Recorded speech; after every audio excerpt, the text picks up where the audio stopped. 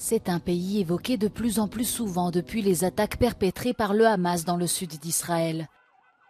L'Iran évoque une action préventive contre l'État hébreu alors que Tsahal se prépare à une incursion terrestre dans la bande de Gaza.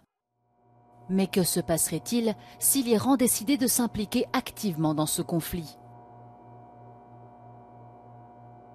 I think the main risk here is in order to maintain credibility and deterrence, Iran might encourage its allies in Lebanon, specifically Hezbollah, which is way more powerful than Hamas, to open a new front against Israel from the north. If Iran is dragged into this conflict, you risk bringing Iraq and Syria and Lebanon into a conflict with Israel and the United States, with consequences that are probably going to be disastrous, not just for the region, but for the entire world. Malgré les démentis de Téhéran, de nombreux experts estiment que l'Iran aurait contribué de manière significative à l'offensive du Hamas.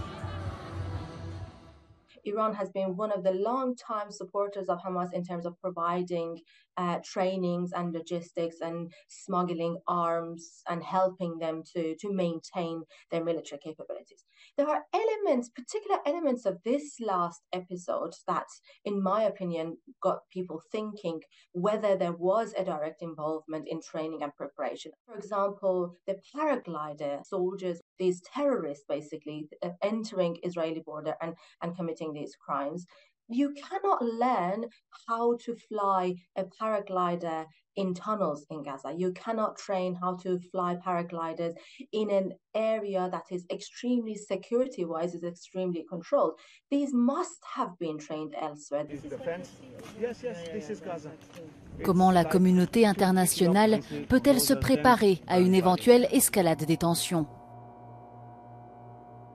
There is no solution other than diplomacy. I think the alternative has been tried, which is flexing military muscles, engaging in coercive kind of diplomacy through sanctions, and it has only rendered Iran more aggressive in the region and more repressive at home. And the best thing that the international community can do, both from a strategic and a humanitarian perspective in the short run, is to get a ceasefire as soon as possible.